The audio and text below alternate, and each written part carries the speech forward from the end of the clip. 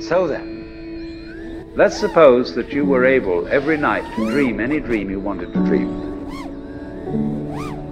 And that you could, for example, have the power within one night to dream 75 years of time, or any length of time you wanted to have. And you would naturally, as you began on this adventure of dreams, you would fulfill all your wishes.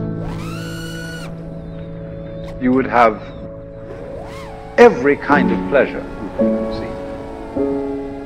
And after several nights of 75 years of total pleasure each, you would say, well, that was pretty great. But now let's have a surprise. Let's have a dream which isn't under control. Well, something is going to happen to me that I don't know what it's going to be. And you would dig that and come out of that and say, wow, that was a close shave, wasn't it? And then you would get more and more adventurous, and you would make further and further out gambles as to what you would dream. And finally, you would dream where you are now.